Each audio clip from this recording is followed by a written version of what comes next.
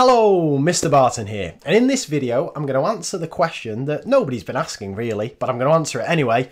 Can I play Guess the Misconception? Of course you can play Guess the Misconception. Now, if you've been to one of my talks in the last probably 2 years now, the chances are I've forced you to play this game anyway, but if you haven't, you've never lived. And it's a matter of time before Ant and Dec offer me some kind of 7-figure sum to snap up the rights, so you best get playing whilst you still can. So the way Guess the Misconception works is I'm going to show you a question that's been answered on my Diagnostic questions website tens of thousands of times by students all around the world.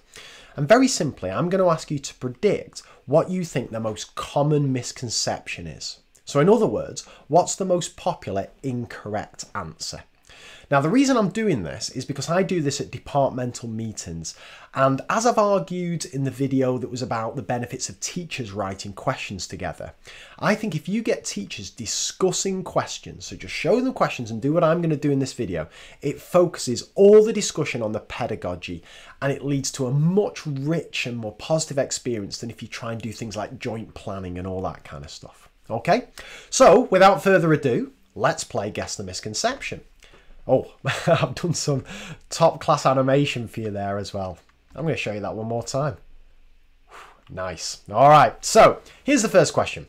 Which point is shown at 2/3? W, X, Y, Z. And there's your answer.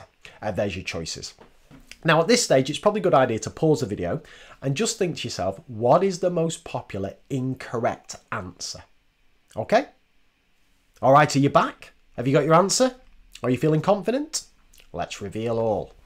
So the first thing that should hit you like a flipping brick in the head is that this question has been answered correctly only 29% of the time by students all around the world. B gets answered 10%, 30% go for C, 32% go for D. So Z is the most popular choice for the incorrect answer. Now, if you're like me, firstly, you'd be flabbergasted by those statistics. And secondly, you'd be wondering why are kids going for these answers?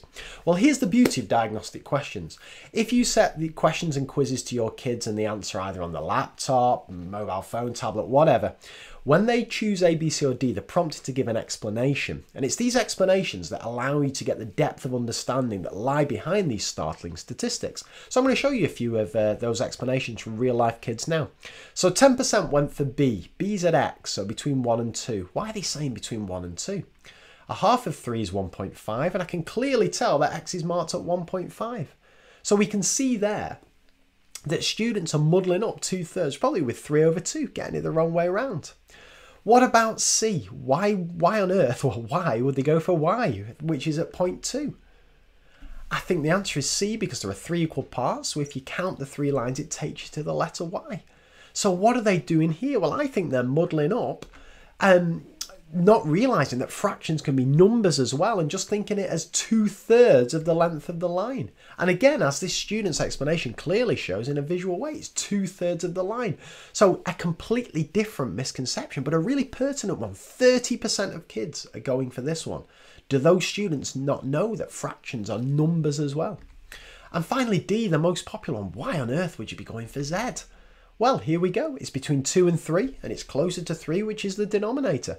So a clear lack of understanding of fractions at all here. Just thinking 2/3 means between 2 and 3. But there's some good news, because when students get things wrong on diagnostic questions, they can benefit from reading correct explanations given by students all around the world. And it only takes that magic wand to make sense to that individual child, and their misconception may be resolved. So here's some lovely popular explanations. And I'm just going to flash these on the screen, pause them and have a read whenever you want. But these are just lovely ways that students have chosen to understand that particular question and share their explanation with the rest of the world. Okay, I know what you're thinking. Can we play one more round? Go on then, let's do it. Can we have the animation again? Go on, here it comes. Guess the misconception. Right, round 2. What number is 3 more than minus 2.5? Again, so what I'm after here is, what is the most popular incorrect answer? Feel free to pause the video. All right, have you got your answer? Are you feeling confident? Were you feeling confident last time and got it wrong? Let's see what happens this time. So again, A is the right answer. Only 37% are getting this right, followed by B, then C, And then D again, 32% are going for 1.5. Why are they going for this? Well, let's have a read of their reasons. So why are students going for C? Why do they see minus 5.5? If you add 3 to 2, it equals 5, and you put the number together, it is be minus 5.5. So 3 more, they're just treating it as if positive answers. They're treating it as if it was 3 more than 2.5, then just chucking the minus sign on there. As this student explains, more means in negative terms going closer to minus 100 than to 1. Well, it does, but have they got the understanding of 3 more means more positive? A very specific misconception. 2 plus 3 is 5, so 2.5 plus 3 is 5.5, and put the minus sign on. Same misconception. What about D?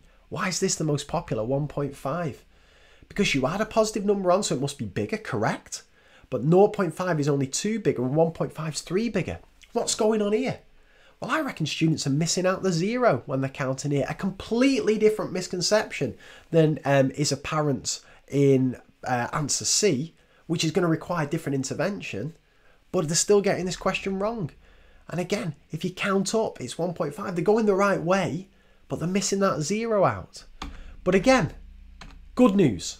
Students are getting this right, and they're coming up with some beautiful explanations to really help students. And they're all different. They're all written in ways that students can understand, and it only takes one of them to make sense. And hopefully, your student's misconception is resolved.